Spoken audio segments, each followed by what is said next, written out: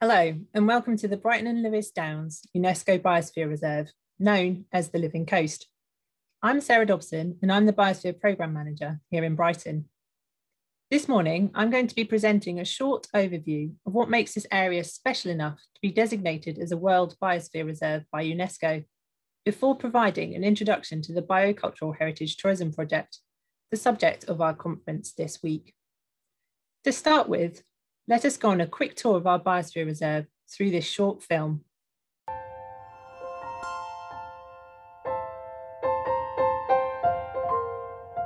Planet Earth's great diversity of life thrives only within the thin surface layer called the biosphere. For life to flourish, we need to take care of this living skin of our world.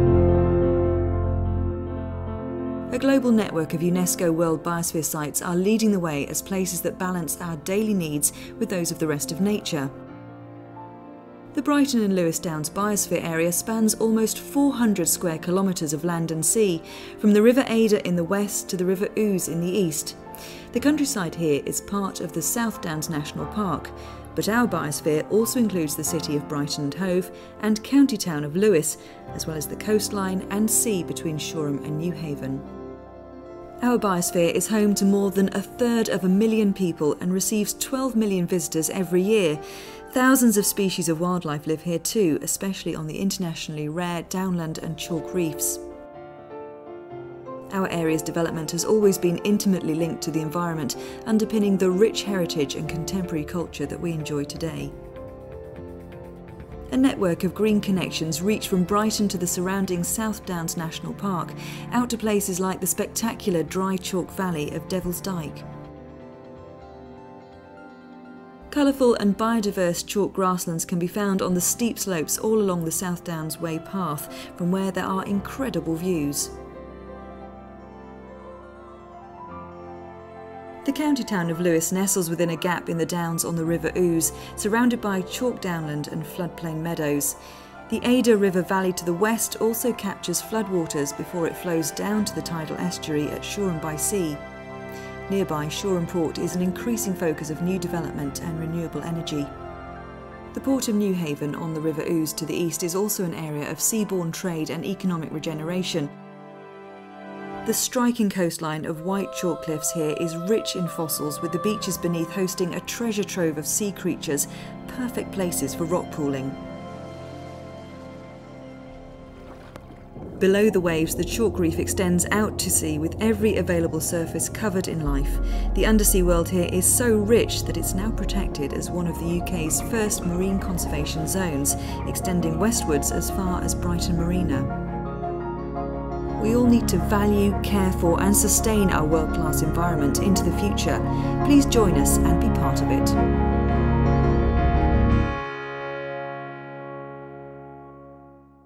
So, I hope that has given you all a bit of a flavour of life here in the Living Coast.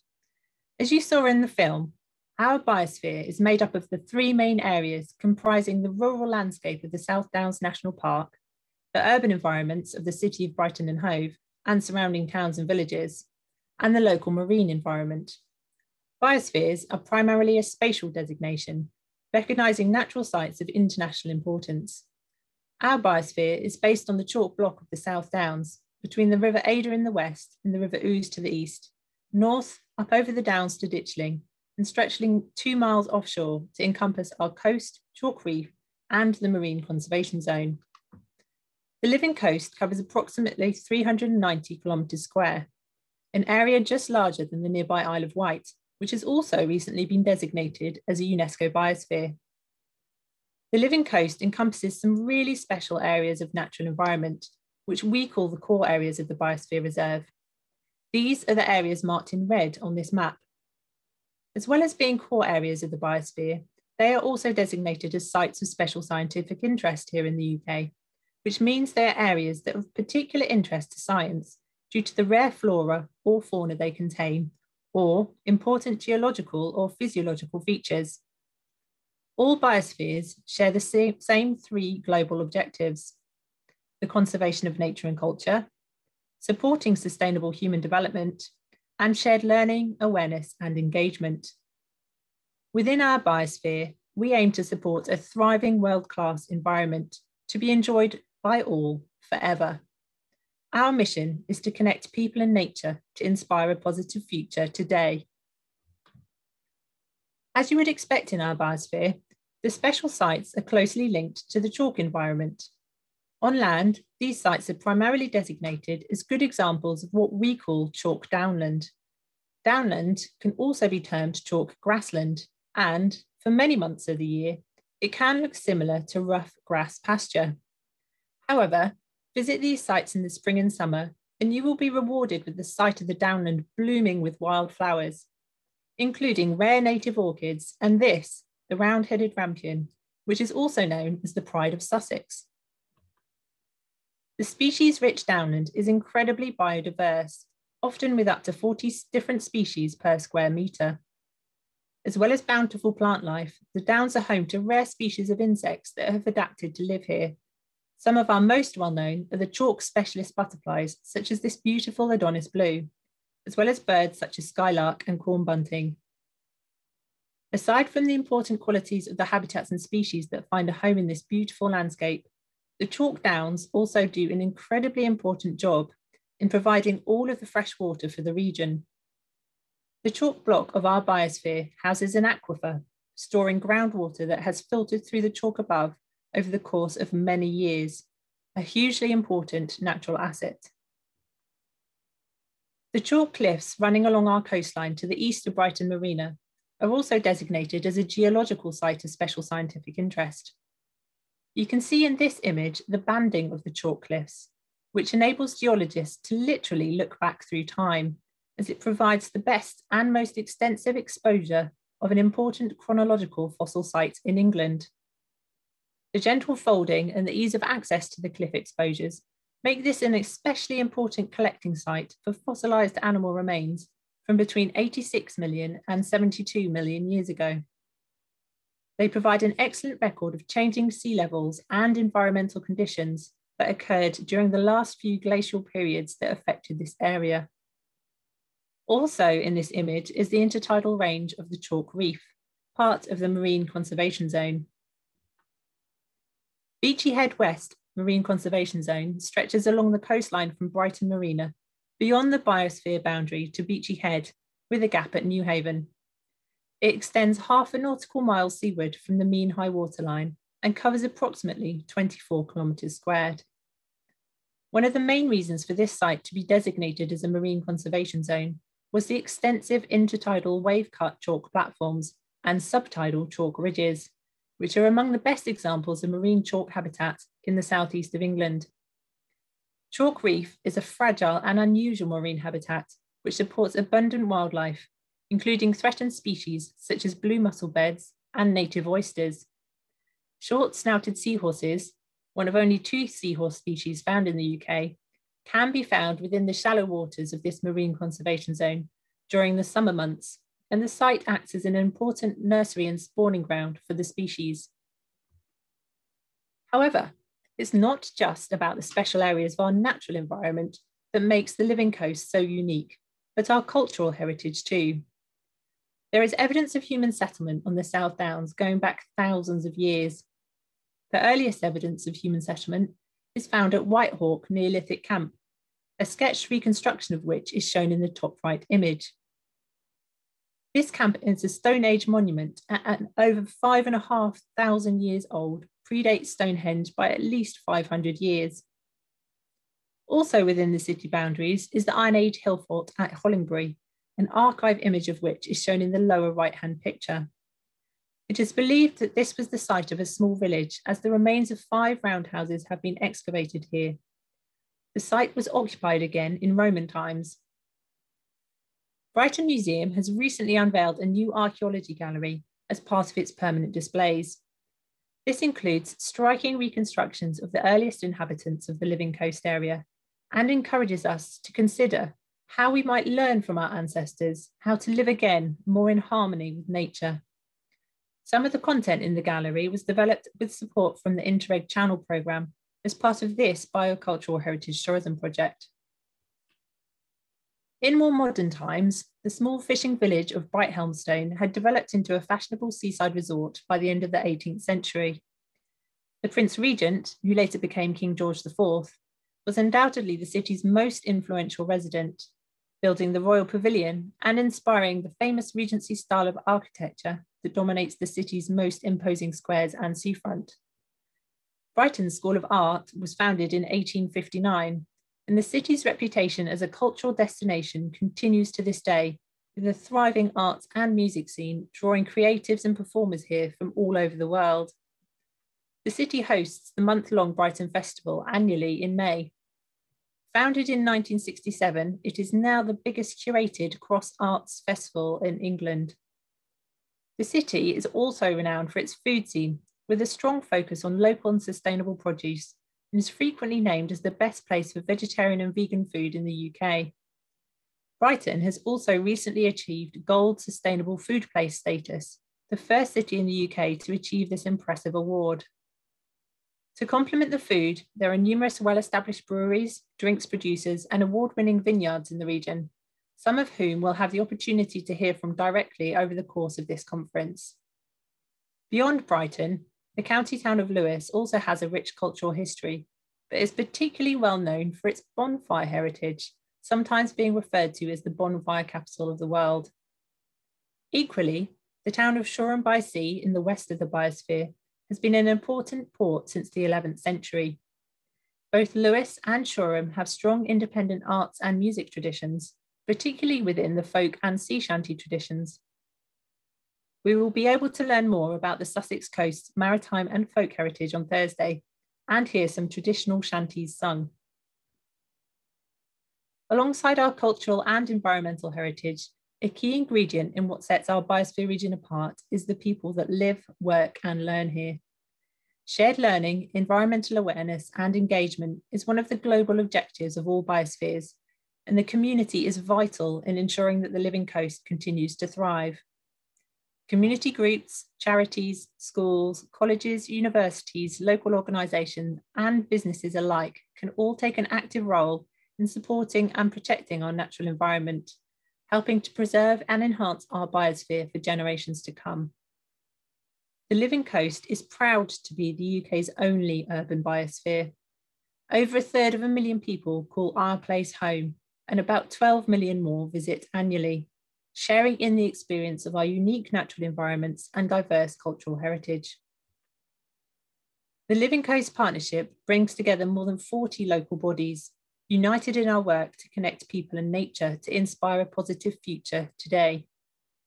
This unique mixture of environmental, cultural, social, and economic organisations is a real asset. We are also able to utilise the accolade of the global designation as a biosphere to add our support to research, funding bids, and novel project initiatives. As well as our local partnership, we are also able to utilise the global, European, and national networks of biosphere reserves to share learning, experience, and best practice through UNESCO's Man in the Biosphere scientific programme. This year marks the 50th anniversary of the Man in the Biosphere programme, and celebratory events to mark this milestone birthday are being held all over the world.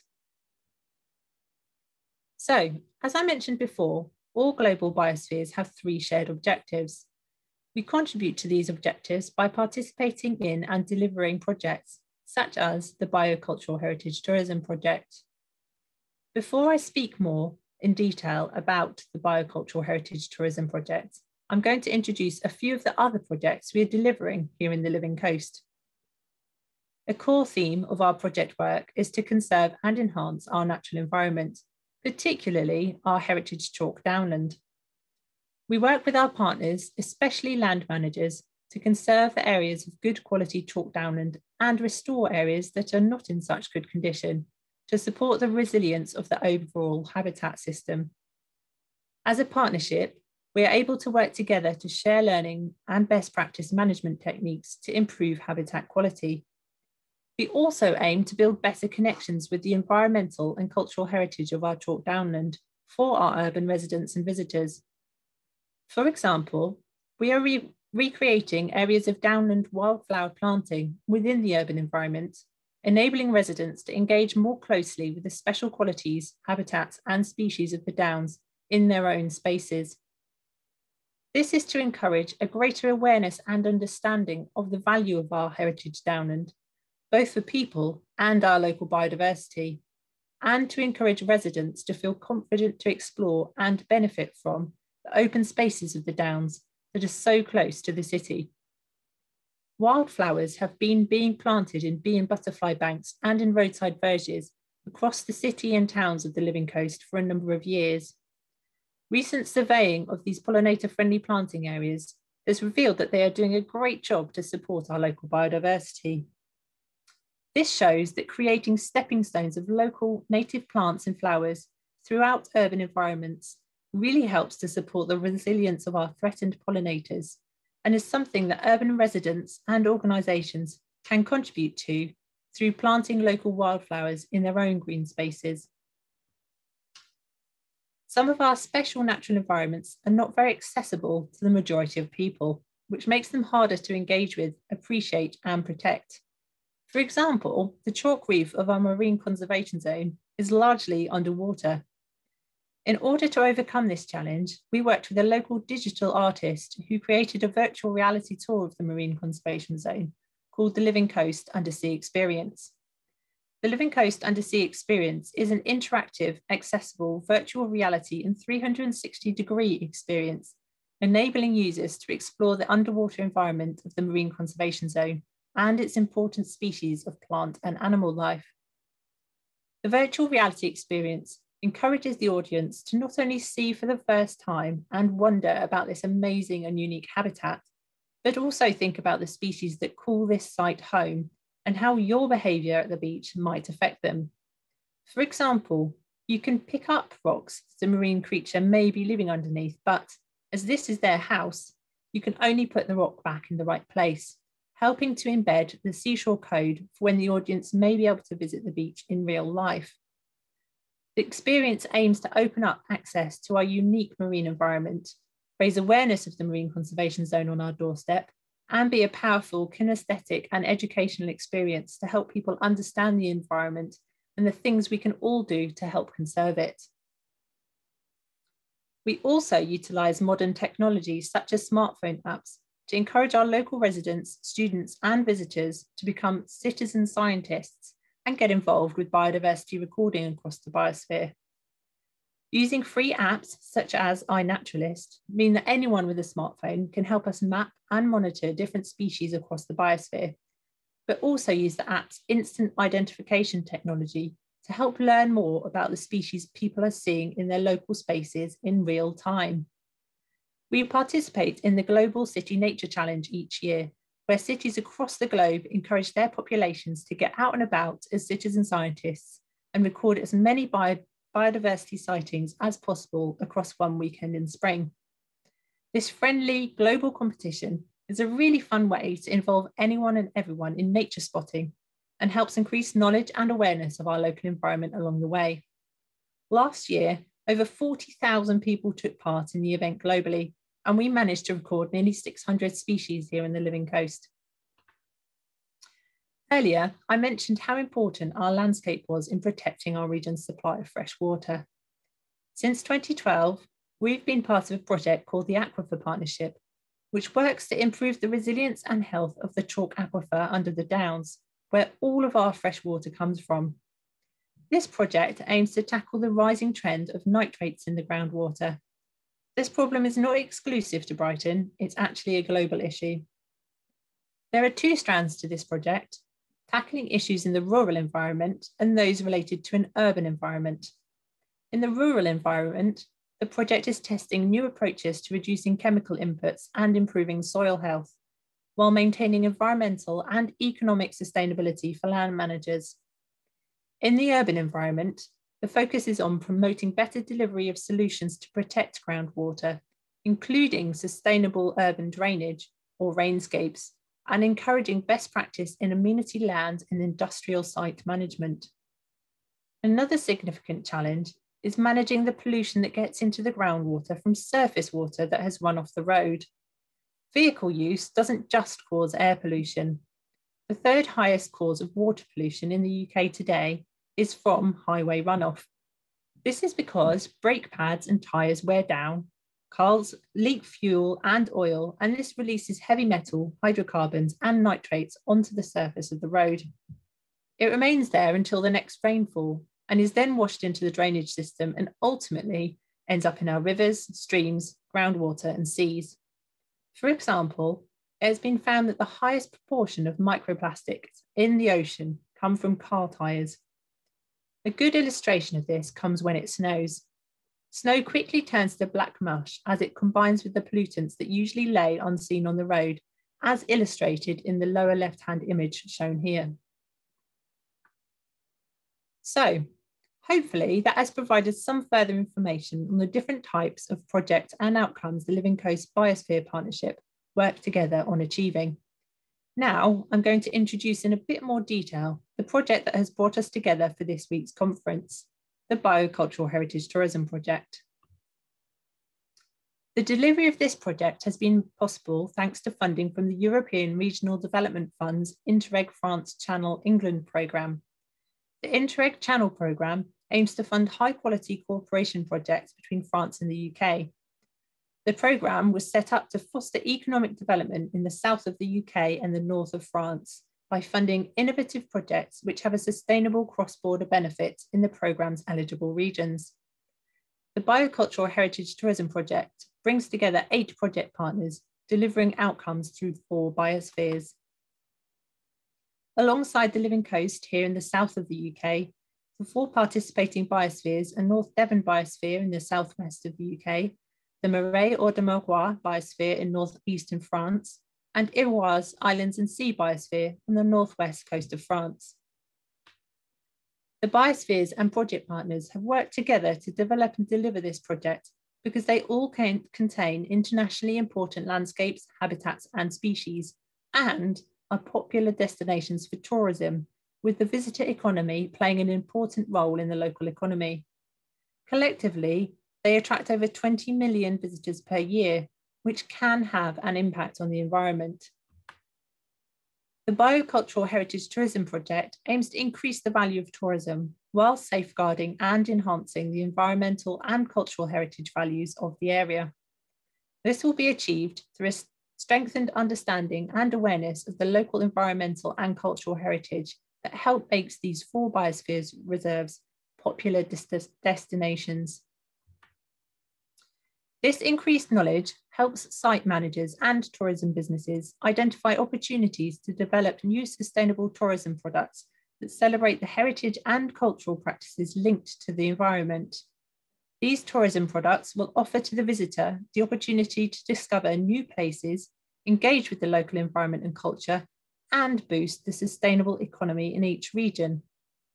The project will enable site managers and tourism development organisations to identify the most appropriate areas to develop new tourism experiences.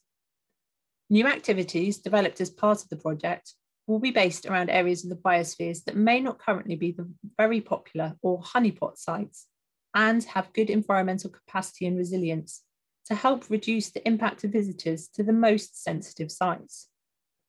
There are 3 main outputs that we are wishing to achieve as part of the project. 1, to conserve and protect the environmental and cultural heritage and natural sites. 2, to work together with our local businesses. And 3, to develop new environmentally and culturally based activities. The project is developing a shared approach to better understand and manage the flows of visitors through our biosphere reserves to benefit both the natural environment, local residents, and the visitor experience. We are working with our local stakeholders to develop and deliver this approach in practice, supporting businesses to develop their awareness and understanding of the local natural and cultural heritage and increase their business opportunities and resilience. We are also developing common methodologies to deliver the biocultural heritage tourism approach in order that this may be utilised in other areas and destinations. I hope that this has provided an introduction to both the Living Coast Biosphere and the BioCultural Heritage Tourism Project. Over the course of the next 3 days, we will be discussing different elements of the project in more detail, seeing some examples of the biocultural heritage tourism approach in practice from some key Living Coast stakeholders, and learning more about the important environmental and cultural heritage of our region that sets us apart and helps us achieve our designation as a UNESCO Wild Biosphere Reserve.